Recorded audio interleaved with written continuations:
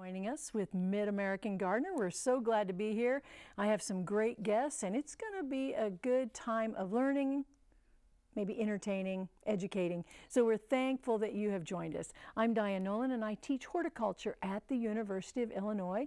So my areas would be cut flowers, perennials. I'm in the crop science department, so I can handle a few other things. But I have three talented folks with me, and so I'm going to introduce them, and they'll tell a little bit about their expertise, and we might do some show and tells and emails. So Rusty Maulding, I'm going to start first with you. Sure, thank you, Diane. So my name is Rusty Maulding. Along with my wife Corey, we own a landscape company in Watseka. I also happen to be the immediate past president of the Illinois Landscape Contractors Association. So I'm kind of generalist, good landscape all-around knowledge. And today I'd like to talk to you a little bit about leaves. You know, those things that are falling in mass quantities outside everywhere, and you go out and you move them around and you get rid of them, and then you turn around and there's another, you know, bushel basket full.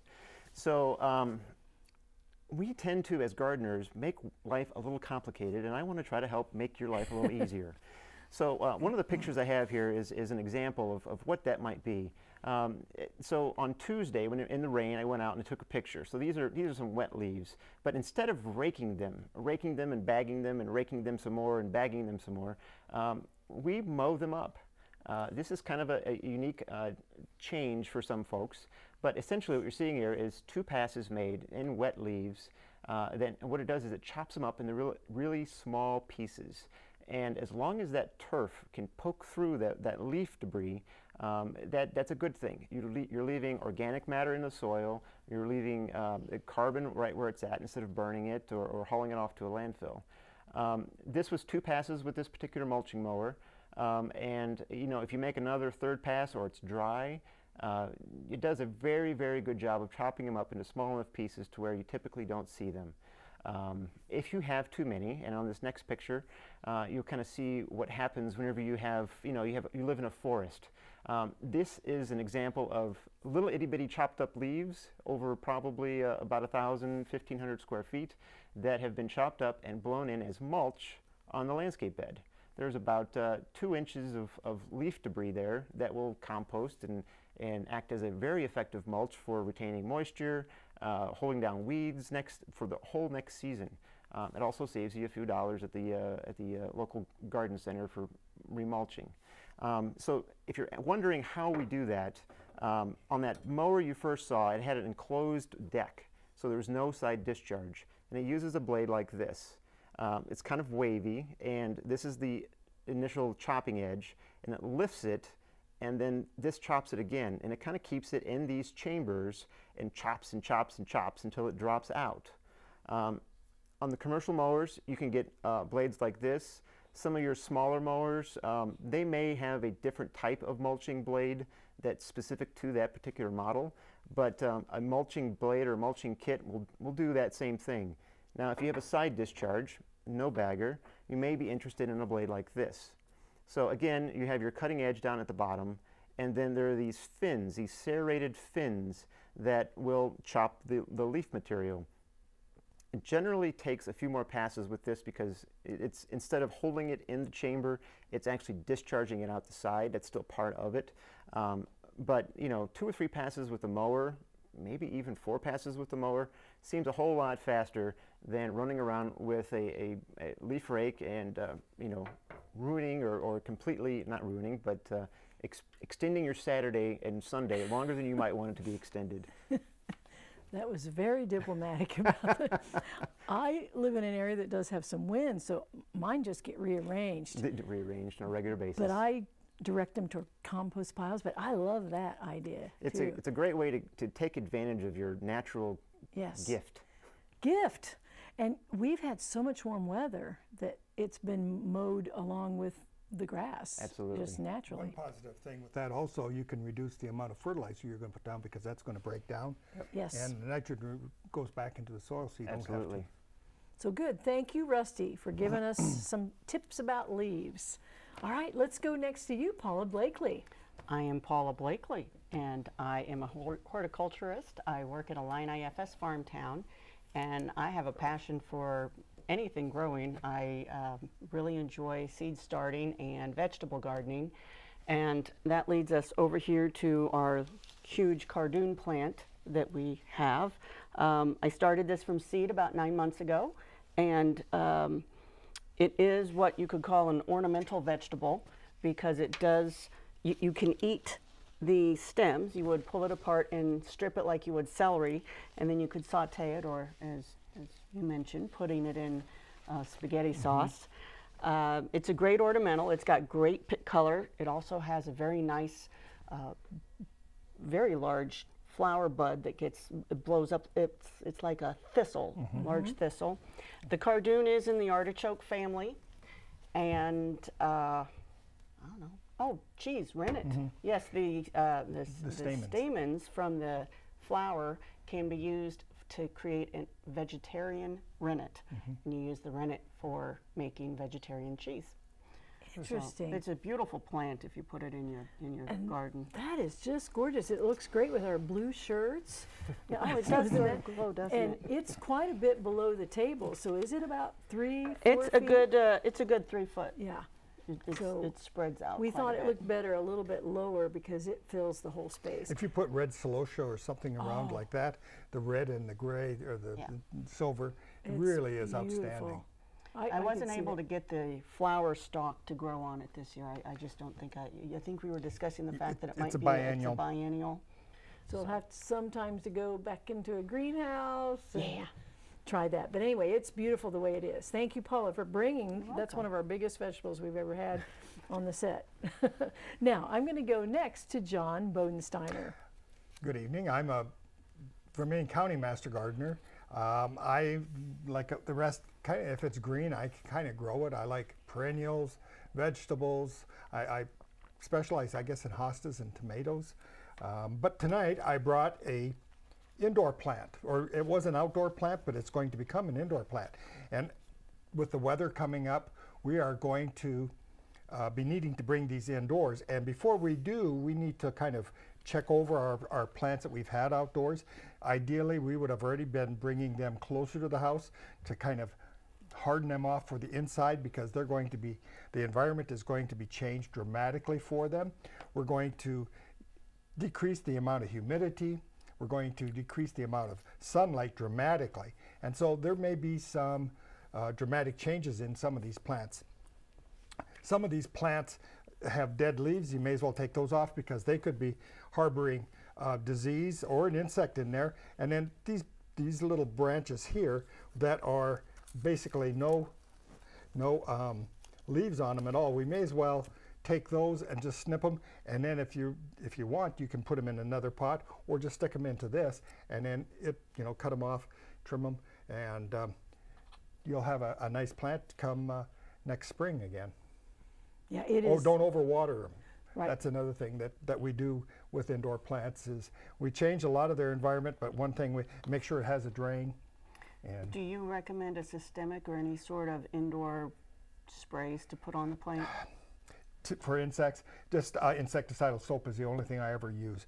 Most of those others you never know if you have children, or pets, they can eat some of the leaves sometimes. You want to keep them away from that, but I will, if I find something, what I usually do is just take a garden hose, take it out of the pot, and just take the soil and then put new soil in it. Make sure all the insects are gone, and repot it with new good potting soil, not garden soil, but potting soil, and just hope for the best. I mean, you have nothing to lose if you bring it in, because if you leave it out, it's going to freeze and come Friday night, I think, or the next couple nights. I was going to say, in most years, it was 3 weeks ago that we would have lost all our plants. This has been phenomenal. Yeah. I'm glad you mentioned that because I have to take all of my house plants in. So Corey, prepare for borders because we're going to be invaded shortly. There go all the window spaces, every ounce of sunlight gets soaked up. Some years it takes us by surprise. It's early, but this year there's really no excuse. Even up in North Dakota, my sisters have been putting on. They've had the same. They had 71 degrees today in Bismarck. Unbelievable. So we cannot complain. We might, but we should not complain. All right, well, I'm going to go next to our segment called Did You Know? Before modern materials were developed, dried sunflower stalks were used in the manufacturing of life jackets. They provided buoyancy. We learn something new every day, so here on the set we're interested in that. Well, we don't have very many calls coming in, but we will start with our first one, and the rest of you give us a call. We're going to go to Gary's question about orchids on line 2. Hi, Gary. Hi, Diane. Thanks for taking my call. You're welcome. I have an orchid that was given to us back in June, and it bloomed beautifully all summer, just now losing its blooms. And I wonder if it's done completely, we need to throw it out, or can we keep it and it'll bloom again, or what's the deal? Okay, good question. We got a couple people Don't here. throw Let's it away. start Yeah. with Paula. Keep it, yeah. If it looks like it's overgrowing its pot, you could always transplant it if needed. Probably continue to water it when it's dry. And I would say perhaps pick up some orchid fertilizer, promote a little bit more blooming. And orchid I'm sure soil, because you don't want to just orchid soil. put it in regular soil, because they are saprophytic, I think, and I think that's the right word. Where they I won't correct him. they don't need to be in soil as such. They pull the soil out of just moisture, and the old adage about 3 ice cubes a week is, it's, you know, there's I was going to pros say that. and I cons. just wasn't sure if that was a legitimate I do it. That's how statement. It actually works, Yeah. depending on the kind of ice cube, but Yeah. 3 is probably better. They said 2 when it first came out, but it 3 ice means cubes don't every week. overwater. Yeah. It's really what it means. A lot of times the orchids just need to rest for a period of time, 9 Yeah. months. Yes. I mean, it's almost like an annual bloom cycle, if I'm not mistaken. Mine was always in the spring. Now, with yours being a new orchid, it might be on a summer cycle, but mine always, you know, I had dendrobium ones, and they, even a lady slipper, but it would flower more in the spring and then rest. I didn't do anything but kept it watered. And sometimes that stem where the flowers are on, they'll dry up, but every once in a while you'll see one towards the bottom put up a little shoot, and you'll get another shoot off of that, and you'll get another whole set of blossoms. So It's possible. It's I've had some now 5, 6 years that are continual every year, and it may be 4, 5, 6 months between blossoms, but I mean, it's Enjoy the texture Yeah. of the leaf, and Yeah. it's a little bit of green, so don't throw it away. As Paula said, don't throw it away. Okay, thank you, Gary, for your question. Let's go to Carol's question, and she's on line 3 with a question about lilies. Hi, Carol. Hi, dear. I thank you for taking my call. You're welcome. I'm a rookie gardener. I have a type of lily. Also, I have cannas, and this is my first time taking the bulbs out of the ground. Number one, I want to know if it's too late because it's going to be probably below freezing. And exactly how do I do it? I'd appreciate your help. Okay, so cannas. All right. It's not too late because the ground isn't froze. You know, even if the tops do freeze, if you don't get them up before it freezes, as long as the ground is okay, you're still okay. I dig them up try to do it on a nice sunny day. Brush off as much soil as you can. Put them in on an area where the sun is shining, and then go back an hour, 2 hours, and they'll be dried off a little bit. Take off as much soil again, and then I like peat moss, a little damp peat moss, Sawdust. or sawdust in a container of some form where you can monitor them during the winter. And if you look at them and they're starting to shrink, spritz them. Don't overwater them because they'll rot. Any damaged or moldy or diseased looking, you don't want to put those in there. You'll probably be digging up last year's new growth with this year's expansion. I usually just save the new white, purplish roots and throw the rest away, because that tends to be where you end up with some of the diseases and rot.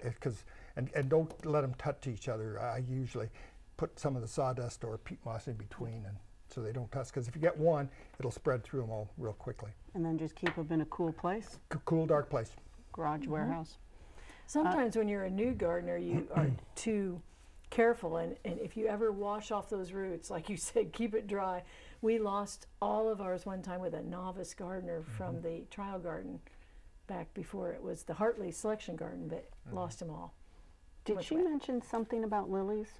Yes, I was going to say she did. Oh, maybe she's talking lilies. Kayla lilies. Yeah. They'd be treated the same way. Yeah. Yeah. Okay. I'm amazed you get them to live. I never have any luck with callas. I don't know why, but Oh, I just leave them in the pot. Take my pot down. The Kayla lilies, I just take those to the basement, leave them in the pot, okay. and don't just let them go dormant. They're, And that's really easy. yeah. Okay. Well, great. Thank you for your question, Carol. Let's go to Tracy's next. She's got a lilac question, and she's on line 5. Hi, Tracy. Tracy, line 5. I'm not hearing her. Okay, well, let's try line 6. Eileen, do you have something to tell us about leaves? Hi, yeah, I'm calling from Watseka. Great. So, Rusty might be familiar with knowing that there's a lot of, I can't hear you, hon. Keep going. Yeah, we can hear you. Oh, okay. That there's a lot of sycamore trees down my street, and those trees' leaves are as big as plates. And is there such a thing as getting too much mulch on top of your grass? Because I'm on my 4th time mulching, and I've still got a lot of leaves on my trees. Sure. Yeah, that's a great question, and something I didn't touch on very well earlier. But what you don't want to do is leave a cover of leaf litter on your grass that will block out the sun from those leaves. It's sort of like laying a piece of plywood over it then, and you're going to wind up with big dead patches in your turf. So if the I don't know if you remember or not, but the second picture that we showed that showed all of the mulched up leaves. If you get to the extent where you're piling leaves up on your turf and it's covering the grass, you want to remove it. You can rake it, you can blow it over, and put it into a mulch bed. Use that as mulch if you can. And in worst case scenario, you can always think about composting in an area, or see if your neighbor needs it. It's a great resource to have. It's nature's gift. Sometimes it just keeps on giving. And I always think about sycamore leaves. It's almost like the ground shakes when those leaves drop. They are big. They're huge. But there's no reason she couldn't strip compost if she found an area, when you blow it over there. Absolutely, yeah. And sometimes you do wind up with a pile of 2-3 inches if you have a really heavy forested area or wooded area, and it can happen. So yeah, you don't want to leave a cover over the turf. Yeah. So that was a good question. Don't overdo it. Okay, well now we're going to try line 5 again. This time it's Penny, and she has a rhubarb question. Hi, Penny. Thanks for taking my call. You're welcome. I have beautiful rhubarb. Well, they say, I've heard it ever since I was a child, that if your rhubarb gets frosted on, it turns poison and you shouldn't eat it. Is that true? It doesn't turn to poison, but there are crystals that, that's why you're not supposed to eat the leaves. And there's crystals in there that will go down. Once it freezes, those crystals move down into the stalks, and it can be very irritating to your throat, to your tongue, and to your stomach. So unless you see damage to the leaves, usually they're okay. But if you see any damage to the leaf, I would pull that stalk out and discard it. Harvest tomorrow. Yeah, harvest. Before it freezes. So that's a spring frost and a fall frost. Yeah. But no, that you've heard it since a young child, because people pass that along. Because if it's happened to anyone, then they really want to tell others. And that's why sometimes you don't want rhubarb in your pasture, because the cattle don't know that they're not supposed to eat the leaves, and they only eat they don't eat just the stalks, and they'll get a sore tongue and a sore mouth, and then can't eat anymore, and then they become sick. But all that acid crystals is in the leaves. Okay, so that was a good question to figure out about that. So let's do one more question before a few show and tells, and let's go to line 2 with Mary, and she has a question about soil. Hi, Mary. Line 2. Mary, are you there? Okay, well, we'll try to get a hold of Mary when we come back, but let's go over to you, Rusty. What would you like to tell us about? Well, we have somebody who wrote in about moving a maple. Dennis, he has a Japanese cut-leaf maple, and he'd like to move it and wants to know what the best time of year is. You know, it's sort of funny. We're talking about all these leaves that are falling on the ground, and sort of thinking, well, we'll get these suckers raked up and then we're done for the year, right? Well, there's still a lot of things you can do in the dormant season, and moving Japanese maples, along with many other shrubs and trees, is a great thing to do in the dormant season. I guess the first question I would have for you, though, is where are you moving it to? Japanese maples tend to be very particular, I guess, about their siting. They like an eastern exposure. They don't like the afternoon sun because it's a very finely dissected leaf. They'll burn in full sun in the afternoon heat. So eastern exposure is best if you can. Also, they don't like it wet. So if you're in a wet area, there's a downspout nearby, if it's in a little bit of a swale or a dip, try to either correct that or amend the soil or whatever you need to do. But they do not like it wet. They prefer it just a little bit on the dry side, but not like a, you know, desert. So if I had my preference, I'd probably move it in March before the leaves start to come out. You stand a little bit less chance of having a little bit of winter burn on those stems during that period of time. You can certainly do it in December. You just may have a little bit of some dieback on the tips. Don't worry about it in the spring. Wait to see what leaves out. It used to be recommended to cut some of the branches off, you know, remove like a quarter of them. I think that's pretty much been debunked. And for the most part, you don't need to trim off any excess material on the top. You're already pruning the roots, and you're going to need those leaves on top to produce the carbohydrates to produce more roots later on. So wait and see how it goes. Let the plant tell you what needs to happen. Okay, well said. Thank you. And now, Paula. Okay, so I have a viewer that wrote in. This spring, this little plant started to grow all by itself in an area along the walkway to our front door. Typically, we can never get plants to take hold in this area, but this pretty lady seemed to love it. Can anyone identify it? It is now about 10 inches high, and the purple flowers have a very faint, sweet scent to it. And this lady's from Normal, Illinois. By the way, I love the birch logs in the landscape. It's nice. Beautiful. What you are growing is something called Lunaria annua.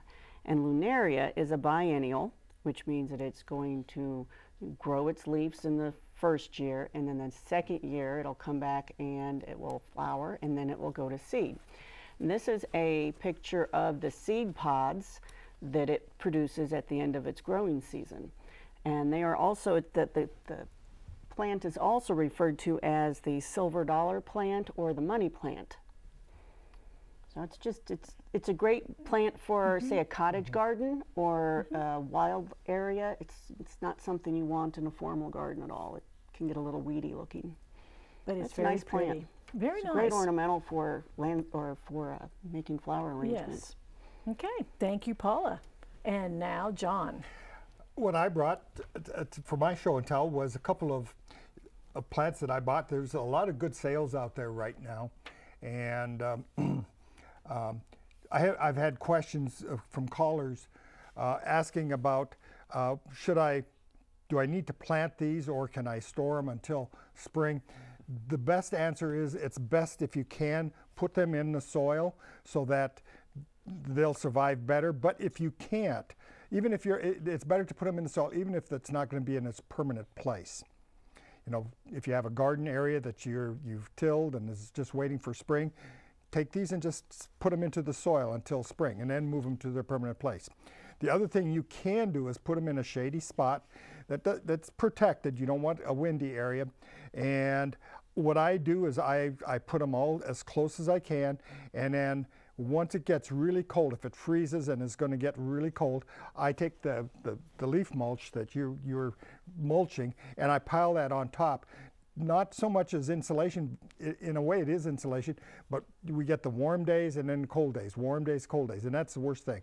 So the leaves on top kind of insulate it to keep it all about the same temperature throughout the winter. And then come spring, I take them, you know, if it starts to get warm, take the leaf leaves off and plant them. So. Wow, and this is a nice combination, these two together. That Yeah. looks really good. Yeah, Good. Euonymus and a heuchera. Very nice. My, the show goes so fast. Really appreciate all of the good calls. We have great viewers, and I appreciate you. Thank you three for your expertise and knowledge and telling us how to grow things and mulch things, whatever the case may be. I want to thank each of you for watching. There's a lot to be done this fall, so get out there and get gardening, and we'll see you next time. Goodbye.